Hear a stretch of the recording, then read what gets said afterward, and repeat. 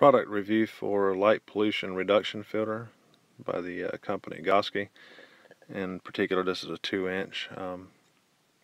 They come in an 1.25 inch also, but I wanted to show you guys this thing. Early in this video, you're just seeing just some tests I was doing daytime. It's not what it was intended to be used for, but I'm just looking at it and seeing how it affects the light and that sort of thing. But it's a really cool filter. It's threaded on both sides, and that's important for filter stacking if you're into that sort of thing. Generally, a light pollution reduction filter is designed to take mercury and sodium vapor light out. It reduces the emissions from those. You can see it in these lights here. That's generally your artificial lighting. I live in the city, and that's pretty much everywhere. Street lights, that sort of thing. Here's a street light across the street here, and you can see me waving it in front of it and how it cuts the light down from it. It's a really good product. But anyway, I went out and I said I thought about something I could do real quick, and it had been raining all day. It's a lot of humidity. It's terrible outside, and the light pollution is ridiculous. And the clouds kind of moved out of the way just long enough that I could shoot Orion, and I did a couple of shots of the Great Orion Nebula in my 80mm achromat. And what you're going to see is both photos are unedited, and they're going to be just 3-second 6400 ISO shots, and within seconds of each other.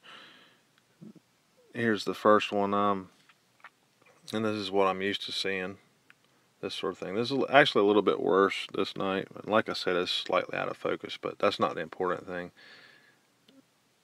Here you can see with the filter installed, and look at the amount of nebulosity that I'm getting out of Orion Nebula.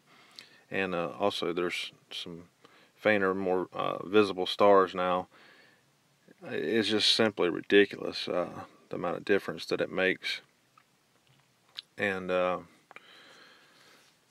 so I decided I'm just going to leave it in my telescope and do a video about it and talk about how good I think it is. One really great thing about it was under $40 for the 2-inch version, and if you compare that to some of the other leading brands and stuff, you'll see that it's way under their price, and it does an excellent job. It's a great product, and it's definitely worth looking at. And for anybody who's not familiar with light pollution reduction filters, they really are that good, and they're also good for dark skies where you don't have a lot of heavy light pollution. If you're doing imaging, the boost in contrast is the big gain there. It will allow you to both shoot in a higher ISO, and it will also allow you longer exposures because of the contrast enhancement. So out of a 1 to 10, I'm going to give this a 10 because the price is right, and it's an excellent product. It works.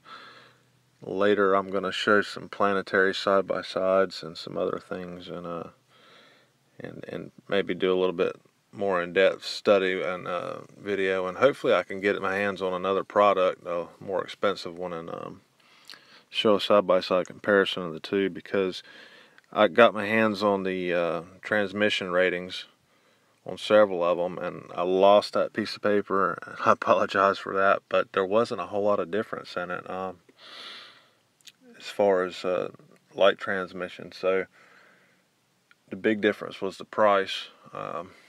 You can do your own research on that, but for under $40, and you saw the results I got there, it's outstanding. Can't beat it. And yeah, check them out. It's Gosky light pollution reduction filter. Clear skies.